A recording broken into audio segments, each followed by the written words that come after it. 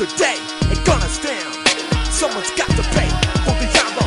Someone's got to pay for shotguns and gopher. Someone's got to pay for some of my demons. Devin Brown, DeAndre Boston, Susie Pena. Someone's got to pay. Know the ways to fix 5-point platform. Organize, freedom, self-defense, educate, discipline. Cause someone's got to pay. Someone's got to pay.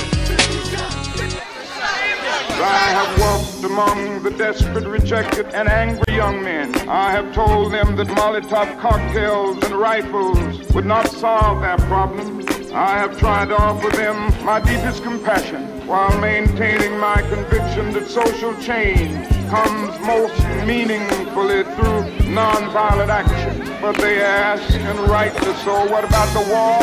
They ask if our own nation wasn't using massive doses of violence to solve its problems, to bring about the changes it wants. And I knew that I could never again raise my voice against the violence of the oppressed in the ghettos without having first spoken clearly to the greatest purveyor of violence in the world today, our own government, for the sake of those boys, for the sake of the hundreds of thousands trembling under our violence. I cannot be silent. We must face the sad fact that our government sought real sense to sabotage the Geneva Accord. What strange liberators we are. I am deeply concerned about our own troops. I'm as concerned about them as anything else. For it occurs to me, it's not simply the brutalizing process that goes on in any war where armies face each other and seek to destroy. We are adding cynicism to the process of death.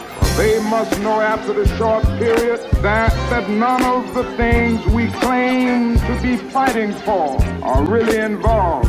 The more sophisticated surely realize that we are on the side of the wealthy and the secure while we create a hell for the poor. Tragedy is there is something in history called too late. Are you down with the revolution? Get that badge number. Justice coming from the rooftop. Yeah.